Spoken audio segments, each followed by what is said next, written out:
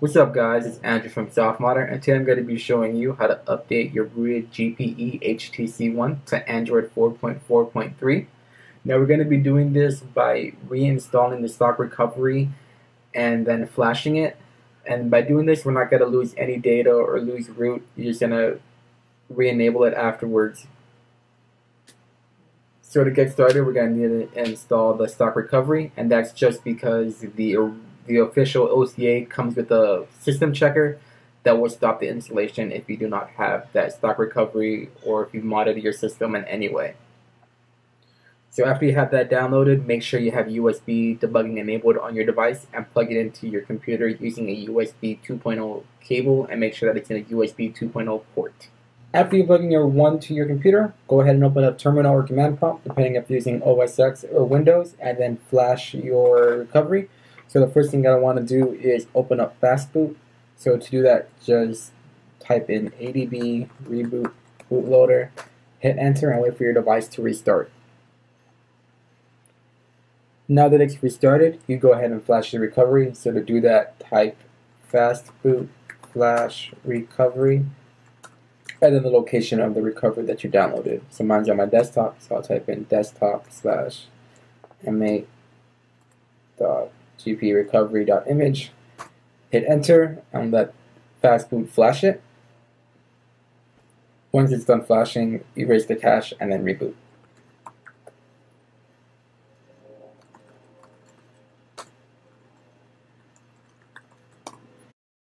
Now that your device is restarted, we go ahead and reboot it to fastboot to write the CID. So to do that, reboot it to fastboot mode. So that's ADB reboot bootloader. Hit enter. Now we can write the CID. So that's fastboot OEM write CID GOOGL001. Hit enter.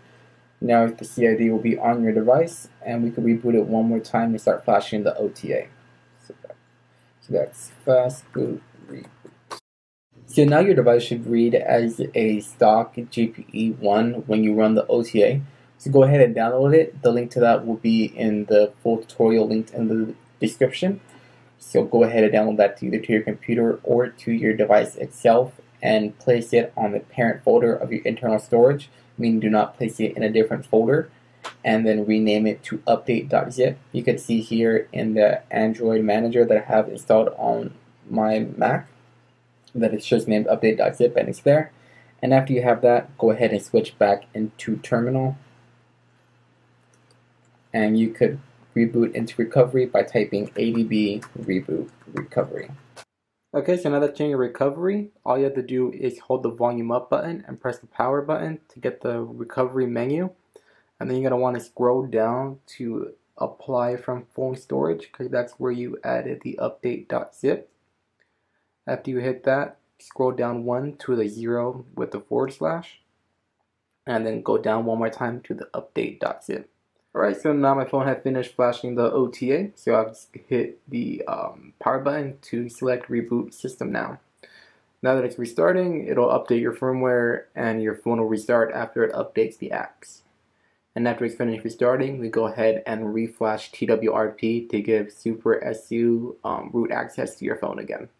So now that my device has successfully been updated to Android 4.4.3, I go ahead and install TWRP to regain root access to it.